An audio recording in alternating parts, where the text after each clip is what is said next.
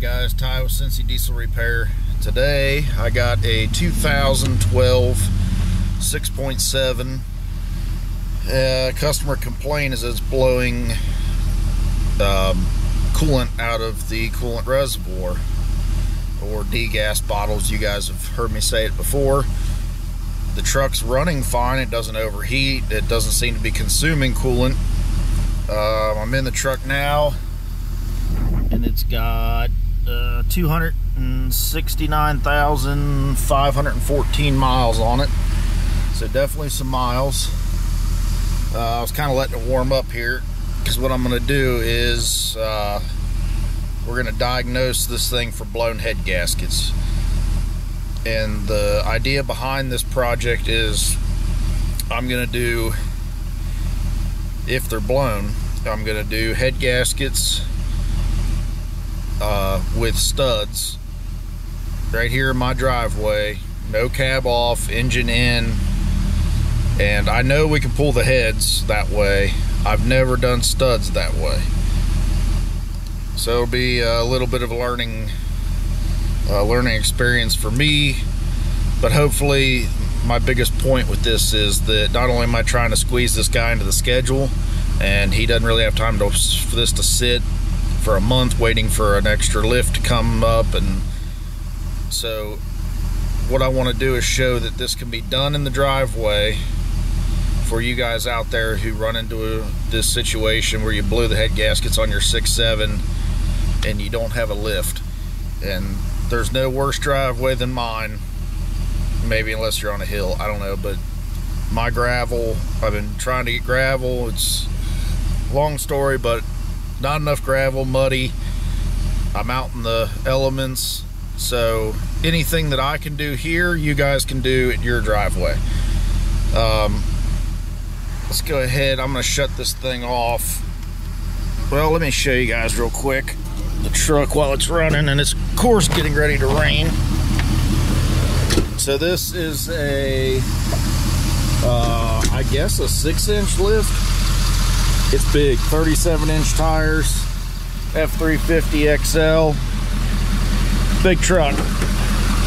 And the bad thing is the man just put a transmission in it, or it came from the transmission shop, I know that, and he said it was about 6,000 bucks. Now this truck is heavily tuned, so that's one thing to take into consideration. No EGR cooler. One of the first things I asked him is, do you have an EGR cooler? If you're looking at your truck, it's going to look like a big square box mounted right here. His does not have that. It's been deleted. That's the only other real possible way you're going to get pressure into the cooling system. But even that, normally if you have a crack EGR cooler, it's going to suck the coolant out and burn it. So this secondary circuit is run over to your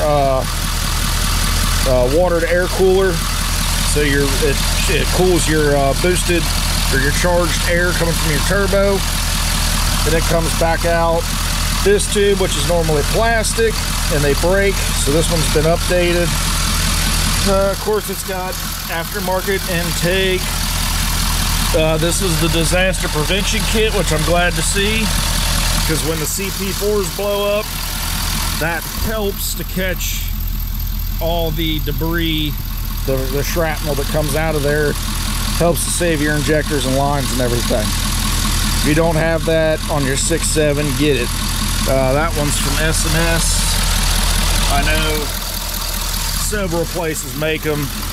There's also now Fleece makes a kit that replaces these factory fuel filters, because these will crack right in here and they'll spray diesel fuel, and next thing you know, you got an engine fire. So Fleece makes an aluminum top where a metal filter can screw on to fix that issue.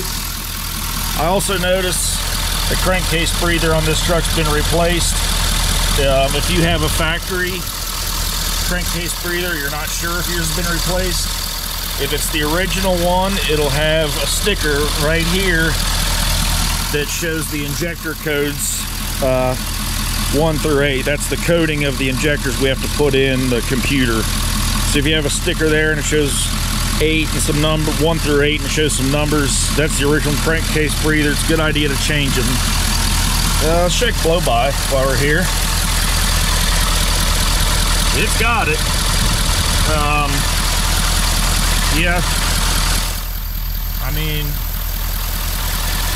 I guess it's what I would expect from a 270,000 mile tuned truck on 37s that's used for work.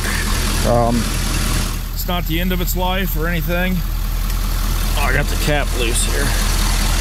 So I did drive this truck down the road the other day, and I think I put 4 miles on it before it started blowing coolant out. And I mean, it was all over. It was dripping down the springs, the suspension, it was up on the hood, and I wasn't beating on or anything. The radiator hoses were hard as a rock.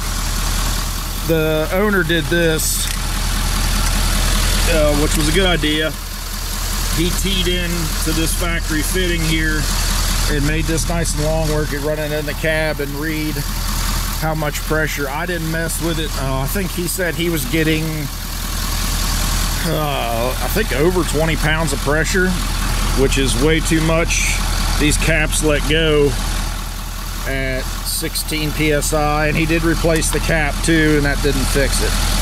So now what I'm gonna do is, this is a test kit. You can get this on eBay, I think, or Amazon, and I think now most of the auto stores are selling it, but it's got, well, it's in here. That's the ball. It's called the block tester, this brand is. And there's instructions. It's got this thing with this little line. There it is. Tells you where to fill the fluid level, which is that test fluid. It's a dark blue, purplish fluid. And then basically what you do is you're gonna stick it in the top of your coolant bottle and just squeeze repeatedly for like 10 minutes if you have to. Sometimes takes longer, sometimes it doesn't. And if this dye detects any exhaust gas, diesel or gasoline, it's gonna turn from purple to a clearish green color. So let me go fill it up. I keep this fluid in my toolbox because it's best to keep it out of the light. It works better, it stays better longer. It doesn't seem to last very long. It doesn't, you know, it's not good for a year after you buy it. So let me go fill this up. It's starting to rain pretty good. Go fill this up and see if we can catch it on camera when it turns green. All right, so here's the color of the fluid, like a purple. They put it in here. You want to make sure you get a pretty good seal, but then you're just going to pump it. And it depends on how big of an issue you have. Now this truck could have a cracked head. We had that problem a lot in the 2011s, not so much in the 2012s. So I keep saying head gaskets, but it could be a cracked head. Either way, the head's gonna have to come off. And either way, they're gonna go back on with studs because that's what he wants.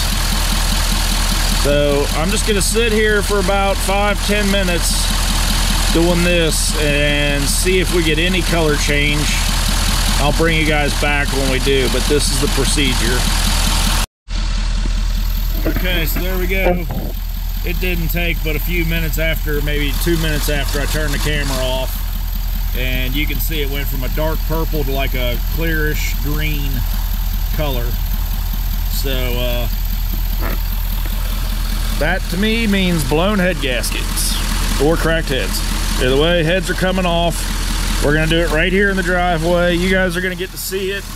It is gonna have to be a multiple part series, obviously, because I'm gonna show you how to tear this thing completely apart.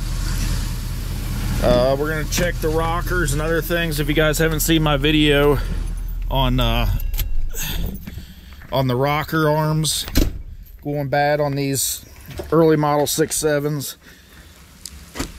then you're gonna see it on this one.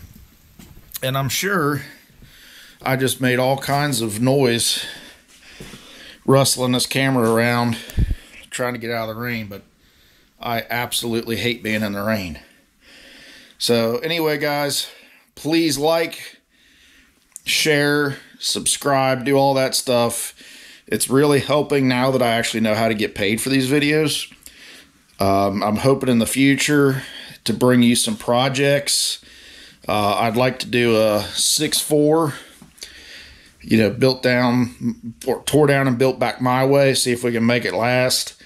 Multiple things I'd like to do. So you guys subscribing and liking, that's going to give me the ability to maybe bring some projects to the channel other than just these repairs, even though I know these repairs help. So thank you guys again. Stay tuned for the teardown. Catch you guys later.